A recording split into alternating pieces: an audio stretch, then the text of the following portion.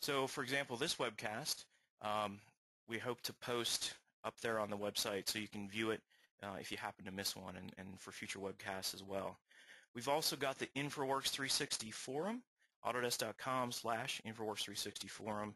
And this is a very active forum. We've got lots of users, and our product team is awesome. They are so responsive and active in this forum, more than I've ever seen, I think, for any other product forum. So if you have a question about InfraWorks 360, you're getting stuck, you're wondering anything, go into the forum and ask your question, and you're going to get an answer either from us or from one of the other users, which is even better in my opinion when we've got users helping each other out. We've also got our brand new idea station, which is a place for you to submit your ideas for how you think we should improve InfraWorks 360. And it's a really great tool because it's not just about posting an idea and you're done with it. It is a place where your ideas are successful if they gain lots of community support. So the best ideas get the most support, and they're going to have the highest probability of being implemented by our product team. So definitely check out the idea station. Tell us and the community what ideas you have for improving the software, and build that community support so we can learn what are the absolute most important features we need to add based on the community at large. We need to cover this disclaimer. From a legal perspective, we may talk about things that are considered preview features. We might even let slip a couple of things that we're working on for future releases. We want you to understand that this is in no way a promise or guarantee that these features are going to absolutely definitely appear in the software, so make sure we're clear on that. And you'll see this disclaimer on all of our webcasts so that we can speak freely about some of the preview features. So let's get into the material at hand. I'm going to jump into what's new with InfraWorks 360. So the first topic I want to look at is some slight changes to naming and packaging. What used to be just plain InfraWorks now has InfraWorks 360 with the LT added to it. So for a basic explanation, what used to be just plain InfraWorks is now InfraWorks 360 LT. This is your core product where you can aggregate data, sketch design, create storyboards, the core functions. And then this product, just like InfraWorks was, this product is also available with desktop subscription for IDS Infrastructure Design Suite Premium and Ultimate, as well as Building Design Suite Ultimate. But it is an entitlement, and that's something I guess you need to understand as a change. And Shakri or Dan, feel free to chime in if I don't get part of this right. But instead of it just licensing with your network license of the suite, it's actually an entitlement that'll need to be offered through your software manager through accounts.autodesk.com. So there is a slight change there with licensing. And then, of course, go ahead, Eric. Yeah. So this is Dan. So first, as we go through this, this is a webinar, and we're not able to open up the line. So if you have questions throughout the whole session, feel free to use the question panel to type in your questions, and we'll either do our best to get to the questions during the session or follow up afterwards. And then at the end, I think we might be able to open up questions. But please type in questions as we go through this, because we want this to be interactive. And then, just one more point on that. It's think of it as entitlements, where InfraWorks 360 LT is the base entitlement, and then from there you can then go to InfraWorks 360, and then the vertical applications, all entitlement based. So really simplifying the offering and the packaging around that. So, but yeah, please type in questions as we go through this. Yeah, and I see we do have one question up there already, so people are finding the questions panel. Awesome. So we've got InfraWorks 360 LT, and then the full-blown product is InfraWorks 360. And with that, you get all the core features plus the ability to add on the vertical applications, drainage, bridge, and road. We've got Model Builder included with that. We've got the collaboration capabilities, the ability to use some of the simulation and analysis services. So that's the whole deal. Now, as Dan was saying, we've got an improved installation and trial experience. So It's now all one installation. No serial numbers or product keys. You just install the product, and what you get is determined when you log into the product. So whether you've just got InfraWorks 360 LT or any combination of the verticals along with InfraWorks 360, that all gets managed as entitlements, and when you log in, the magic happens. As far as the trial goes, it's a fully functional 30-day trial, so you get to see all of the different vertical applications as well as full InfraWorks 360 for 30 days. And if that trial expires, it actually goes into what's called presenter mode. So you can see I've got a screen capture of presenter mode on my screen now, where it's a minimal user interface, but you can still open models and look at them, measure them, but you can't make changes or publish changes back to the models. Another change I want to highlight is going back to InfraWorks 360 LT. There's actually a capability there that wasn't there for just InfraWorks in the previous version. And with InfraWorks 360 LT, you can actually access models in the cloud. You can't publish changes to them, but if somebody's invited you to a group and you have the LT product, you can actually go up to the InfraWorks 360 cloud service and download that model, which is something you couldn't do with InfraWorks, the prior version. All right, so let's get into some specific updates. Model Builder is now a fully supported production version. It has graduated.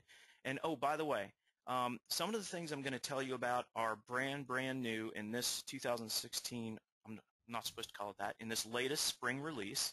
But we've also got some incremental releases earlier in the year that I've included as well, because I realize that some of you may not be totally up to speed when we're so hard at work adding to InfraWorks 360 throughout the year. I realize that not everyone may know about all of the features that were added in the past 8 months or so. So some of these are actually maybe one release old. Model Builder, though, getting back to that, fully supported feature now, global content.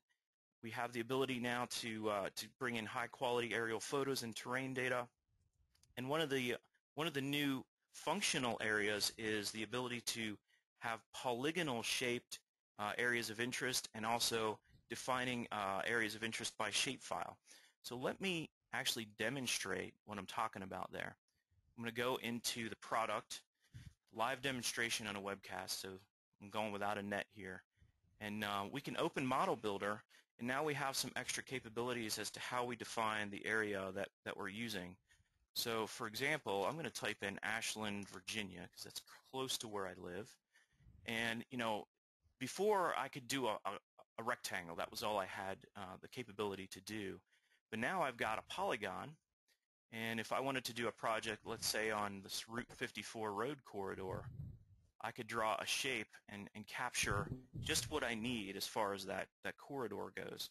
In the past, if you had to do a corridor shape like this, you had to do a big giant rectangle, and sometimes you didn't get all the length that you needed because of this 200 square kilometer maximum. Well, now you can max that out even more. And then if that's not good enough for you, we can even go out and grab a shapefile. So if I go to a shapefile that has shapes in it that I can access, for example, this is all the town and city boundaries in the state of Virginia. So I can zoom back into the town of Ashland, and you can see the town boundary there. I can just click on that, and that becomes the area of interest for my new model. So that's a pretty cool feature as well. And then if I switch back to my model, you can see what you get. It's an exact carve out of the shape that I grabbed from the shapefile. So some interesting capabilities there with Model Builder. Some usability improvements. Again, the new InfraWorks Home is, I think, one release old, but still big news. We've completely changed the layout of this experience. We've got these large tiles. We've got the ability to filter based on group or things you've recently opened. You can even search through all your models. I know for me, the longer you use InfraWorks 360 and the more groups you get invited to, this tends to get to be a pretty numerous list of models. So this ability to search models and filter has been priceless for me because I'm probably invited to several hundred models now with all the different groups that I'm a member of. So it doesn't take long for them to add up, and having this ability to manage through them is very useful. We've got a couple of new formats that we support, Wavefront, OBJ, and Collada DAE. And we've also got screencast built right into the product now, which is helpful if you want to, I don't know, it's helpful for a lot of different things. If you want to do some internal training and capture a video of a workflow, or if someone is supporting you and you want to show them what's going on, screencast is just a great general tool to have. Highly recommend checking it out. Improved collaboration. We can now store models on a network drive. I know this is a really big deal for a lot of folks, and in the past we couldn't do this. And you know the reason, again, Dan Chakri, chime in if I'm wrong on this, but we held it back on this at first because we didn't want to sacrifice any performance, and with you having to pull data across the network. But now we store the tile cache locally, so the performance is maintained because the files are kept local, and you can actually control the location of where that tile cache is stored. If I go into Application Options, on this very front tab called General, you can see the tile cache folder right here. So something that we've enhanced on the product that allows you to collaborate better in your office environment. We've also improved web collaboration, a new web viewer, which is really cool. You definitely have to check it out. Next time you publish a model, if you're in the new version of the software, in the email that you get, you'll get a link to your web viewer of the model, as long as you check that box when you publish it. And speaking of the checkbox, the whole publishing and syncing dialog has been updated and improved as well, so you'll find that experience to be smoother. So definitely want to check that out when you get a chance. Some modeling enhancements. I know for some folks it's really, really big news that we can now theme point clouds by intensity, and I think elevation as well. But the one that I've heard a lot of requests for has been intensity. We want to be able to see that in the model, and we can do it now. We also have the ability to support Collada models with moving parts, and this is one you just have to demonstrate because it's fun. I don't know how well this will come across on the GoTo webinar, but if you have the latest version of InfraWorks 360 installed and you create a piece of city furniture, and you can go in and just type the word turbine here, we've got a sample animated turbine. You can see the little blue play icon next to it. I'll select that style, double-click in the model, and now I've got a moving turbine in the model. And if for whatever reason, if you find that the turbine doesn't move, remember to go into your visual effects settings and turn on animation. So you might drop it in and think, wow, this isn't working. You may just have to turn on animation, and that turns on the clouds in the water and all that cool animation that we have in the product. We've also got improved Revit interoperability, where we're doing better with maintaining building materials, and just the whole experience of bringing Revit models in has improved really on every release. All right. Well, I see lots of questions popping in here, and seems so like one question, guys. Eric, one question I want you to, just if you can take. Sure. In the model builder, do we have to pay for the high quality terrain and aerial imagery? That is, the answer to that is no. You can actually change the quality of the imagery. I think I'll be able to show you where that is here. Let me go into data sources. I know this model's been through a couple of different iterations, so this may not work.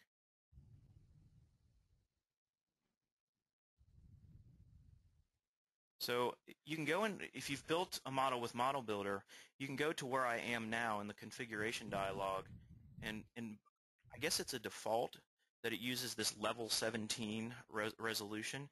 You can scroll down to the bottom of the list and go up even higher with the resolution. But be forewarned, it's going to take, if you go down here and pick 19, you're going to get great imagery, but you are going to wait a few minutes for it to download and process. And it doesn't cost you anything extra to get that, but just know that, that you're going to have to wait a little bit for that data to come down, but you'll get some really nice looking imagery from there. Great question. Any other burning questions that we should talk about? Eric, this is Dan. There's several questions related to InfraWorks 360 LT and then InfraWorks 360. So just touching on that again, because there's quite a few questions related to it. So within the suites now, so IDS Suite, BDS Suite, as a subscription entitlement, you now have InfraWorks 360 LT. So for those that have had InfraWorks in the past, think of that as effectively the same capability as what InfraWorks was in the suite in prior versions. So with the 2016, our most recent release, that change has taken place, and also the licensing associated with it. So you will now be entitled to InfraWorks 360 LT on subscription, and then from there, if you then purchase the entitlements to InfraWorks 360, it's just an entitlement change, and which means you don't have to uninstall or reinstall the software. It's just cascades off the same licensing, and then when we get into the vertical applications, the same thing. So I just wanted to try to clarify that piece of it, and this has all happened in our most recent release of the suite. All right, thanks, Dan. Yep. So with that, I think I'm going to move on to the next topic, which is improved data exchange between InfraWorks 360 and Civil 3D. So if you happen to be on subscription with Civil 3D in the 2015 release, there was a productivity pack that came out, and now we've actually gone in and integrated that right into the Civil 3D 2016 interface. So if I bring up Civil 3D, you'll see on the insert ribbon, there's now an InfraWorks 360 section, and we have open InfraWorks 360 model there. So you no longer have to go into the toolbox to get it. Aside from that, if you're familiar with how the toolbox tool functioned, I think it's pretty much the same tool. So if you know how to use that tool, you already know how to use the functionality for InfraWorks 360. So I wanted to just show you quickly how that works. If I go over to my industrial park model that I have over here, I've got this this kind of main road that runs through the whole industrial park. And what I want to do is, you know, the scenario is I've laid this road out in InfraWorks 360. You know, I've got a basic design of it. You know, but it's actually more than basics, because if you know anything about the roadway design tools, they're based on horizontal geometry, that, you know, horizontal curves and spirals, vertical curves. So it's pretty good, solid engineering design. But if I'm ready to move this road now into Civil 3D and start, you know, either tweaking the design further or starting to label it and plan and profile it and work towards construction documents, I may want to move this road over to Civil 3D. And what's great is that I can now just open that model right from Civil 3D. I can browse out, click the SQLite file that represents the InfraWorks model. It's going to recognize what coordinate system that's in. If my current drawing in Civil 3D doesn't have a coordinate system assigned, it'll warn me and kind of make me pick one. It's just a great tool. It's been very well designed, and we've thought of everything. And I say we, and I mean our product team has just done a great job of designing this tool, right down to this feature where I can select an area. And all this cool stuff happens. It automatically turns on the Bing imagery in the background. It zooms me into where my InfraWorks model is located, and it shows me a bounding box. See the white box there? This is the entire extent of my InfraWorks model. And I can zoom in and say, you know, I really don't want the whole thing. I just want to bring in what's in this little box. So I can, you know, refine the area that I want to open from my InfraWorks model. Now it's you know, thinking and processing. Another thing I can do is I may not want to bring everything in, so I can go either load up a pre-designed XML file that kind of chooses the way I want to bring things in. It also has, that XML file also has settings in it as to what styles to use for different objects. And on top of that, I can refine even further and say, you know what, all I want to bring in is this one design road. It's called Design Road 3, and that's the one that I just pointed out in the InfraWorks model. So I'll just bring in that one road. I'll go ahead and open model. It's bringing in one object, and if I zoom into my drawing, you'll see the alignment here. But the important thing to realize is it didn't just bring in the alignment. It also brought in, let me turn off this imagery, it also brought in the profile. So just as I was saying a moment ago, I can continue my detailed design. I'll go ahead and create a profile view for this road number 3, and you'll notice that the design profile is there. And this just isn't a pretty picture of a profile. It's actually got a vertical curve, and you know, if I wanted to, I could add labels to this or add some PVIs and really start getting into the detailed design aspects of it. So that's the idea with this interoperability, is I can just directly open the model and do my thing in Civil 3D. I don't lose anything. And then we have the same thing going the other way. We can pull data from Civil 3D into InfraWorks 360 and have a good representation of that Civil 3D model. So, you know, the scenario there is I've used InfraWorks 360 to do my early design, went into Civil 3D, and now did all my detailed design and documentation, and now I'm ready to visualize that design in the great context. And that's one of the things that InfraWorks is so awesome at, is building that really big context, up to 200 square kilometers of context for you to show your design in. So a road or a site or a bridge, it means so much more when it's surrounded by all that context than it means when it's just standing by itself. And you know, we've got support for roads as well as pipe networks and bridge designs to go with that as well. So that's some of the stuff about Civil 3D and InfraWorks interoperability. I don't want to get too far into that because we've got a webcast on that coming up in the near future, so I don't want to steal too much thunder from that. So we'll move on. Oh, and the one thing I didn't mention, just for 1 second, getting back to interoperability, is I actually have pretty good connectivity between Civil 3D and InfraWorks. So if I make a change to my Civil 3D model, it's just a matter of updating the data source in InfraWorks, and that view or that representation of the Civil 3D design will actually update. So I don't have to re-import it or redo anything. I can kind of keep a live reference of it going. So before I move into roadway design, any questions that we need to air out? Anything I missed, Dan or Shakri? There's a bunch of questions there. No, I don't think so. There's a bunch of questions. We're trying to keep up with them, but I don't think there's anything specific to what you've covered. So, but keep the questions coming. So. Yeah, awesome. Loving all the interaction. Yeah. All right, moving into roadway design. So we've got some cool improvements here. We can, with one click, convert a GIS road or whatever you want, sketch road, spline road. We've got a bunch of different names for these, but we can convert them to design roads now with one command. We've got some smarter profile editing, and we've got the ability to get some numbers for cut and fill from here as well.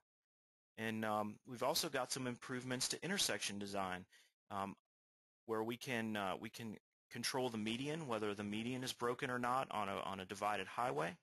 We can even have very specific control on the markings, the paint markings in the intersections. So I definitely want to show you some of that.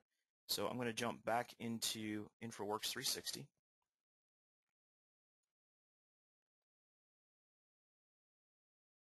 And I'll open my Ashland model again.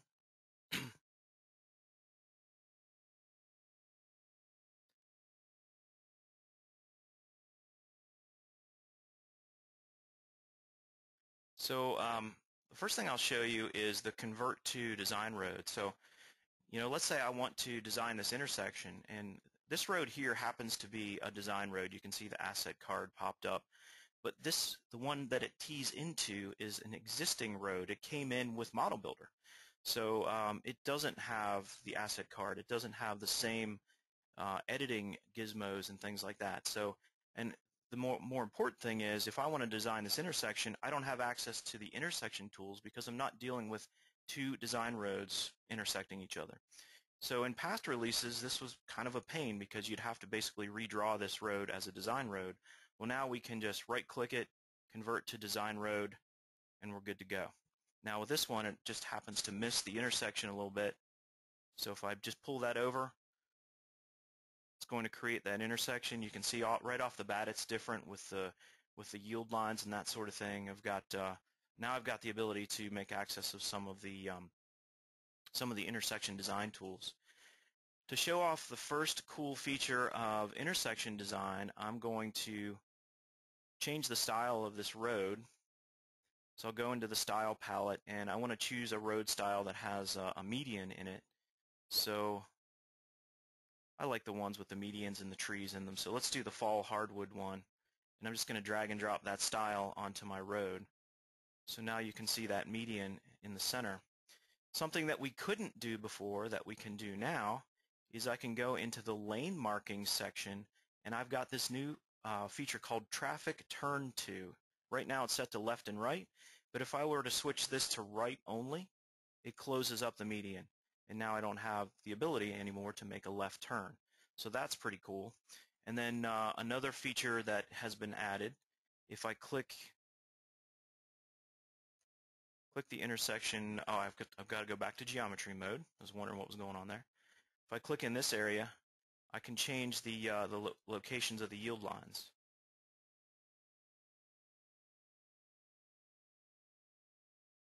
Yeah, and I'm not sure why it's not giving me that. Maybe because I changed the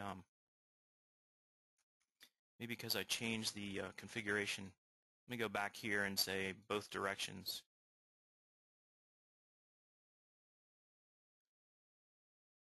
Come on, Eric, you can figure this out. Yeah, I don't know why, but it's not giving me access to change the yield lines. Typically, I get a gizmo right here on the yield line that lets me move that around.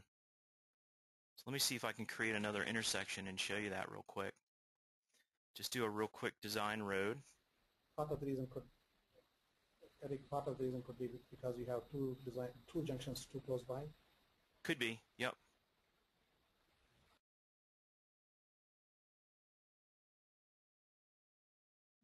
Interesting. Not sure what's going on there, but yeah, you can control the. Not a design junction. Oh, did I use the wrong tool? No, yeah, that's not a design junction at the moment. So. Interesting. Okay. Well, I'm not sure what I got myself twisted into there, but one of the features is, though, however, you can move these yield lines around, which is something I've personally been hoping for a while that we have access to. We also support left-hand driving, so our folks over in Europe and in other countries can deal with the left-hand side of the road driving. So moving on to bridge design, we've got some really big changes here as well. I think the biggest news is just the content that's available with the girders. But we've got these in-canvas tooltips. We've got direct control of individual girders and the ability to do bridge quantities. And probably my favorite feature is, I think this road has a bridge on it, is that I can select a bridge and right-click and toggle the transparency of the deck. So if you've ever worked on bridges, one of the tougher things to do, especially on one of these lower bridges, is you're trying to get up under here and look at the girders and make some changes. And there's not a whole lot of space to do that. So now we can toggle that deck transparency, and we can work right from top side here. And from here I can click a girder group in this case, and if I wanted to, I could change the shape of this girder, or I can even click an individual girder and change its designation. And which leads me to the next feature, which is this extensive catalog of girders.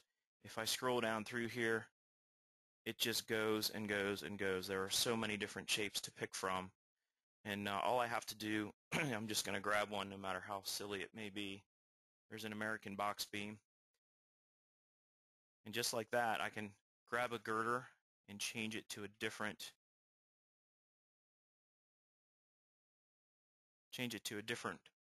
shape.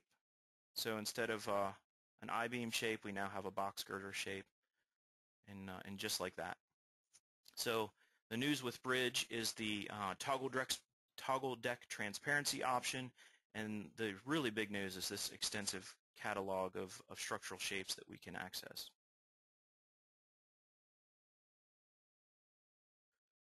As far as drainage design for InfraWorks 360 goes, again, some of this happened throughout the past 8 months or so, but we can now automatically delineate watersheds. We've also got built-in analytics for sizing culverts and calculating peak flows, and we've even got in-canvas analysis that you can see there in the bottom right corner, where you can literally just click on a culvert and see how it's performing based on the flows that have been calculated. So again, this is stuff that I just have to show you. So I'm going to switch proposals here. I've got one called drainage, and we're looking at the same bridge again. And let's say instead of putting a bridge here, we want to assess whether we can get away with just a culvert. Of course, the big question is, can I pass the flow that I need to pass? You can kind of make out a low-lying area here, maybe a little stream running through this area, but it's a definite depression. So I can just simply wipe out this bridge, and we want to take a look at what kind of flows am I getting in this area. So I can go to my my drainage tools and just simply have it create watersheds. And of course this is going to cost you some cloud credits, but I can pick a road, and I'll adjust my settings to be as fine as they can be. And then when I press enter, it'll submit that to the cloud. It'll submit that request for analysis to the cloud. And it happens pretty quickly. Even though it's going up to the cloud and running the analysis, usually I'm getting results back in a short enough time that I don't feel like getting up and leaving my computer. So we'll see how it does this time around. If it does take a little too long and I get impatient, then I've got another proposal going. But hey, look at that! I'm not even done talking about it, and I've already got results. So there's my my watersheds that it delineated, as well as some of these black lines represent streams that it delineated. So it gets even better. I can right-click this road now, and I have to be in edit mode, as you saw. I can right-click and say Add Culverts, and it's going to look at everywhere the streams cross the road, and it'll also analyze where the toes of the slopes are and the location of the streams, and it'll place the culvert inlet and outlet based on those locations. So it's pretty smart spatially about that. So it's got spatial intelligence. It knows where that culvert should go. And then I can even go one step further. If I go into this watershed, all I did was click on the watershed. Right now the default hydrology method is user defined, but let's say I want to use something like the rational method. Now I'm going to make up some numbers here, and let's say our runoff coefficient is 0.4, and our rainfall intensity, I'm just going to round it off to 5 inches per hour.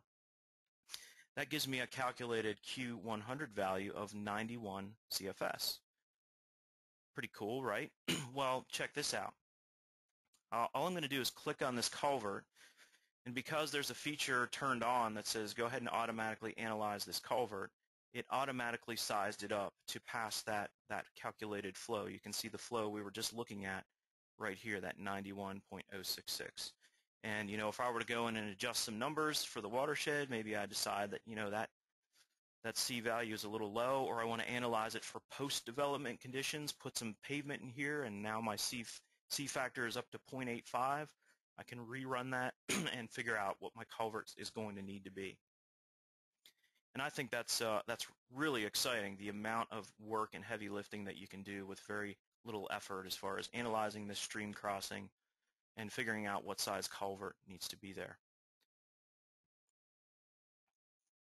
So we've also got some pretty exciting things. Whoa. I just had PowerPoint crash on me. Hold on just a second. You don't worry about PowerPoint crashing. You worry about the software. So let's see. And you've been on such a roll, Eric. I tell you. Yeah. I'm getting, this is a new one. This isn't one I had to deal with before. So let's see. Might be a good time to take a question while I'm finding my PowerPoint, if you got any hot ones. I don't know if there's any hot ones. Just a lot of just general, questions as you've been going through it, Eric. All right, I'm almost back up here, so let me just find out where my slide is that I left off on.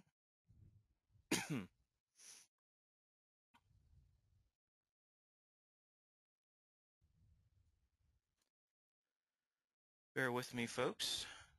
I'm almost there.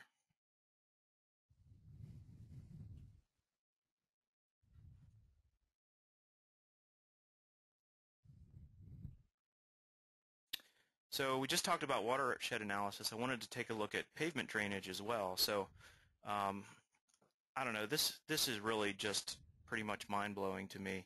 So I'll just jump right in and show you. I've got my road here. I can select it, right-click it, and add pavement drainage. What's new in this latest update is you didn't really have all these options before. I can control the maximum spacing. I can choose what type and size I need for my inlets and manholes and pipelines. And while I'm here, I can talk about also one of the really big pieces of news for our latest developments in the product is an extensive library of structures. So here you can see this inlet library. We've got a manhole library as well. These are practical, realistic structures that you can use.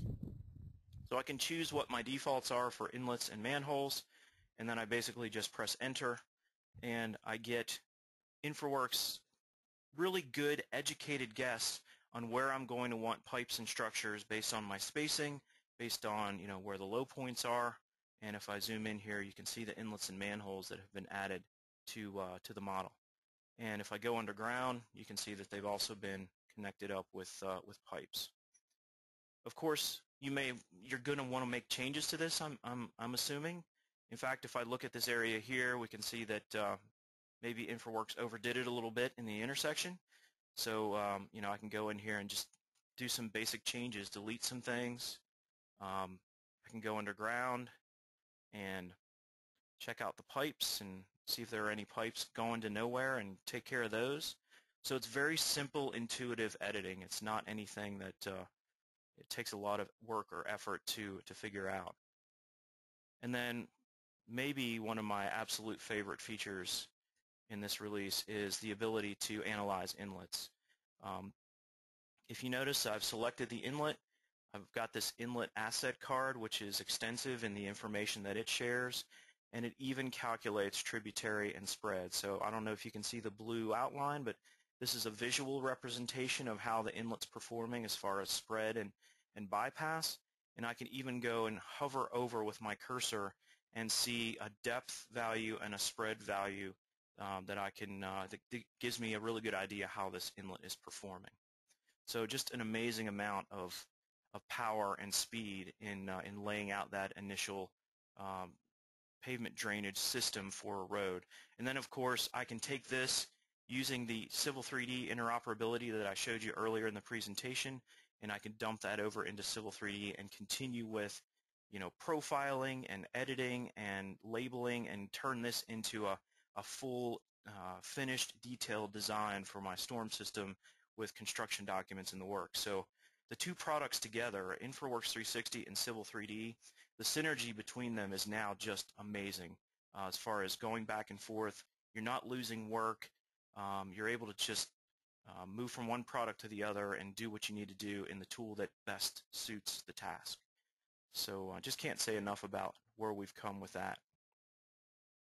And again, I say we like I should take the credit. Our product team has just been amazing with the advancements that they've made. Drainage analysis, we've got the reporting tools. One other thing I wanted to show you that I just now thought of is I can right-click in here. Actually, this is not a right-click menu. It's in the in the tools themselves. And what I'm looking for is the quantities. There we go. So I can hit quantities for a road and check that out. I've got culverts, inlets, a full accounting of pipelines, and right down to, I've used the same inlets and manholes for the entire system, but if I'd gone out and swapped out some of those, then I would have numbers for those as well. So that's some pretty powerful analysis as well. Let me show you the presentation and not the background. So that actually covers the content that I wanted to cover as far as what's new in the product. I'll talk a little bit about what I didn't cover.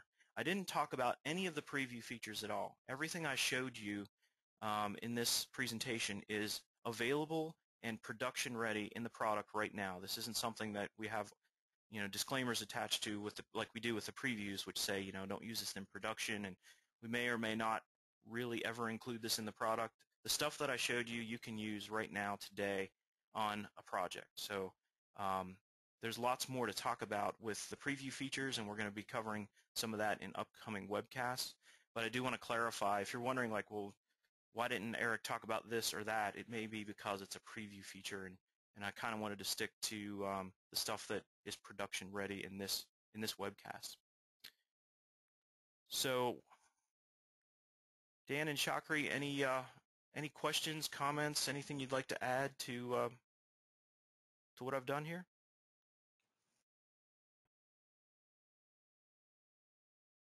So far going good, and we're trying to keep up with the nothing to add. Yeah. I mean, I'll add one thing, Eric. You kind of touched on it. So with the drainage capability, so Eric did a great job showing the layout and how we've integrated the analytics. And there's another aspect of that, a little bit of preview, but I want to just touch on it, and that relates to that content that he has shown. So there's an effort underway. There's a labs project that's called Chameleon that is, think of it as our next generation content authoring environment. And so that project is on labs. But when we're talking about this interoperability between InfraWorks and Civil 3D, the content, it's the exact same content that we're leveraging in both InfraWorks and Civil 3D. So any of the properties that you're evaluating, looking at InfraWorks, those are fully available in Civil 3D. And as we look forward, there'll be an environment for authoring that content, and you can see a preview of that that's part of that Chameleon project. So a lot of effort really to bring that solution together, unify the creation of content and that interoperability. So I just want to just touch on that. All right, thanks. I'm looking down through the questions, and I'm really excited with the number of questions that we had. That's great interaction from the folks who participated here.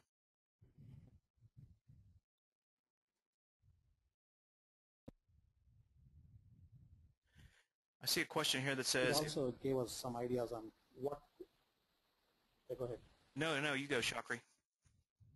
I was saying that it actually gives the questions give pretty good idea about where we can offer more webcasts or webinars in the future. Right.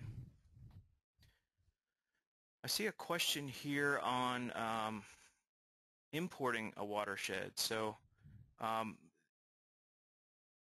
don't believe we can, and what I'm looking at here is, if we were to import, let's say, a shape file or something, I don't believe that there's a way to bring a shape in and call it a watershed. I think the only way to delineate a watershed, and correct me if I'm wrong, Dan or Chakri, is to have it generated with the watershed, create watersheds functionality. That's correct. If you want to bring it as a watershed with all the data attributes and be accessible for culvert design and other kind of things, the only way is as Eric said. However, you can actually bring those watershed shape files if you have an external database, and you can import them as a what you call as a coverage areas. There are multiple ways you can bring those vector data into InfraWorks, and you can stylize them appropriately with the data coming in. The functionality wouldn't be the same as what you would expect with a InfraWorks analyzed watershed areas. Mm-hmm.